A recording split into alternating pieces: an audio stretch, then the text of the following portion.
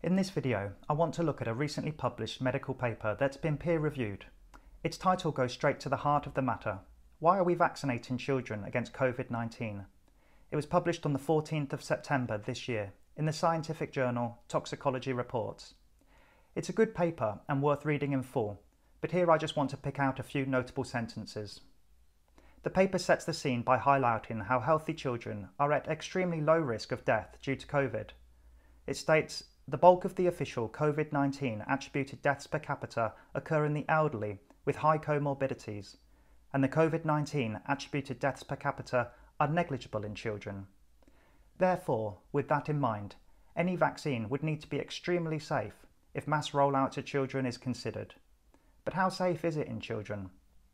The authors state, the clinical trials did not address long-term effects that, if serious, would be borne by children and adolescents for potentially decades.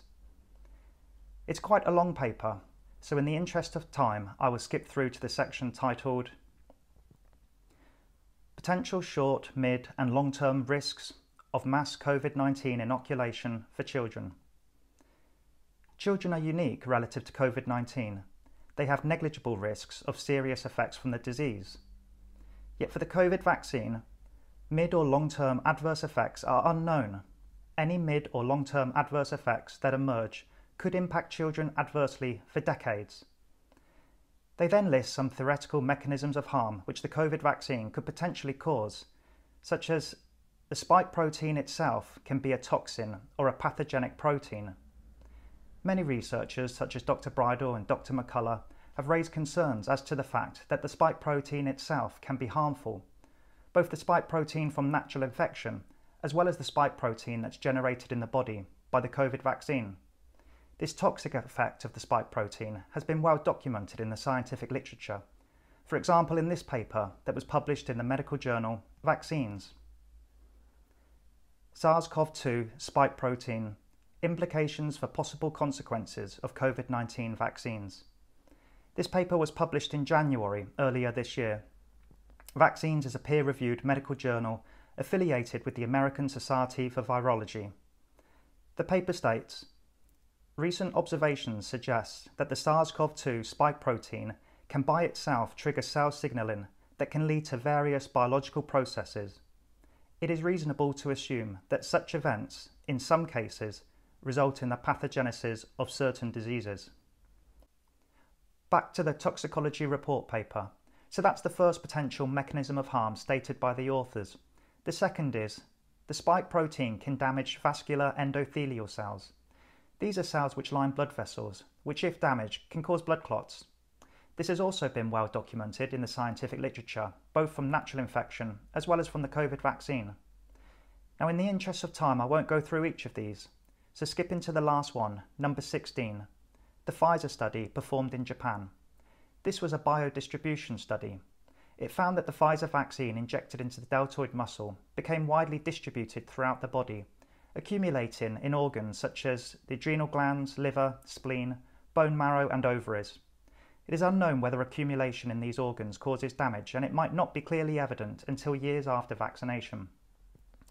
The authors raised specific concerns regarding distribution to the ovaries and the potential effect it could have on fertility. They warn, adverse effects on the ovaries could be potentially catastrophic for women of childbearing or pre-childbearing age.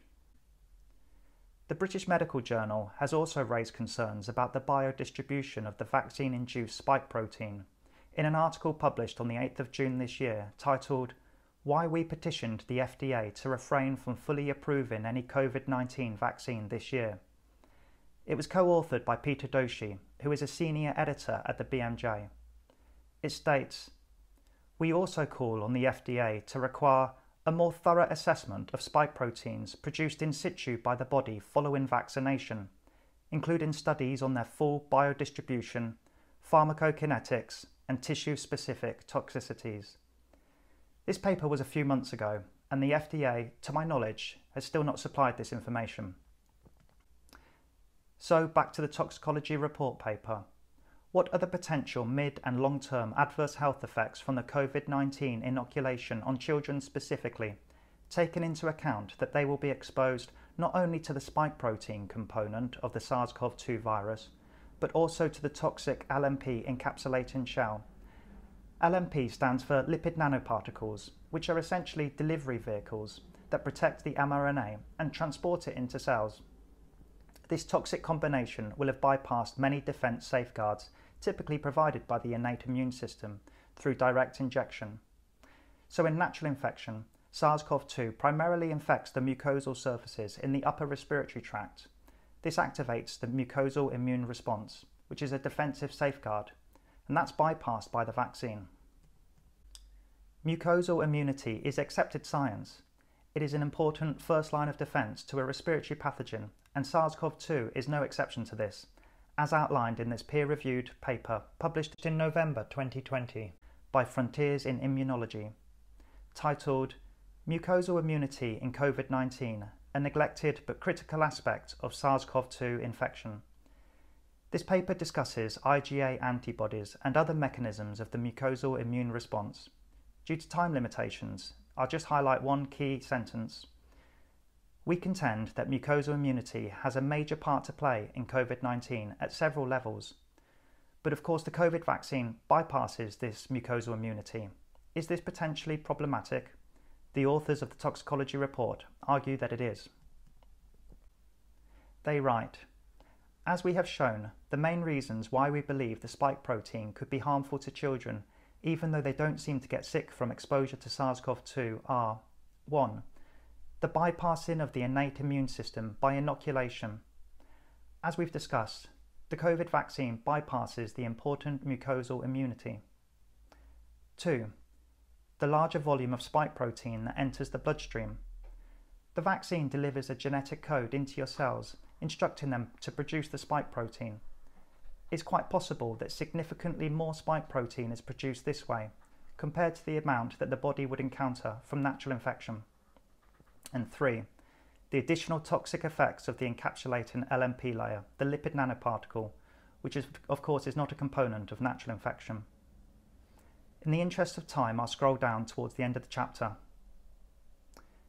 For children, the chances of death from COVID-19 are negligible, but the chances of serious damage over their lifetime from the toxic inoculations are not negligible. What is the rush for a group at essentially zero risks? Given that the inoculations were tested only for a few months, only very short-term adverse effects could be obtained. A number of researchers have suggested the possibility of severe longer-term autoimmune, antibody-dependent enhancement, neurological, and other potentially serious effects, with lag periods ranging from months to years. Now, this paper is not arguing against the COVID vaccine per se, certainly not for the elderly and clinically vulnerable. Instead, it's looking at the risk-benefit ratio for children. The paper proposes that healthy children do not get health benefits from the COVID vaccine because they are at such a small risk of severe disease. Yet there is potential for adverse effects from the COVID vaccine through different mechanisms, as outlined in the paper. These risks are unknown and may not become evident in the short or mid-term. In summary, this paper adds much weight to the argument that for healthy children, the COVID vaccine offers only risk, with no direct health benefits.